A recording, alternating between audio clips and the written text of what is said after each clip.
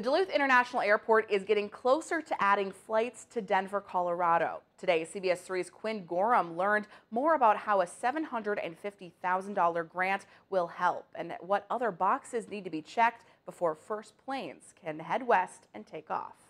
The Duluth International Airport has taken a big step toward its years-long goal of adding flights to Denver. A $750,000 grant from the Federal Department of Transportation will help the airport cover about 2/3 of the startup costs for the new flight path. Our total financial program for this is $1.12 million.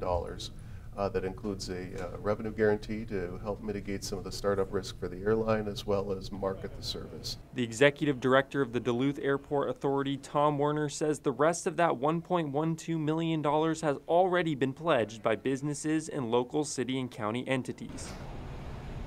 But the move isn't just for personal convenience. Werner says it's an economic benefit as well. So in 2019, when we first applied for this, we calculated that the impact of the launch of Denver service would be about $6 million annually with just one frequency on a regional jet. As that grows, or if we're able to launch with 2 frequencies a day, obviously it'll be quite a bit more. Werner says adding Denver flights will help Duluth better connect to the rest of the world. With Denver's growth as an airport in recent years, they've opened a lot of new gates, they have new airlines.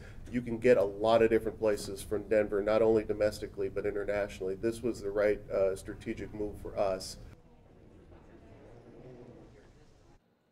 The next step to find an airline service to the airport, but Werner says they haven't solidified one just yet. If all goes according to plan, service could start sometime in 2022.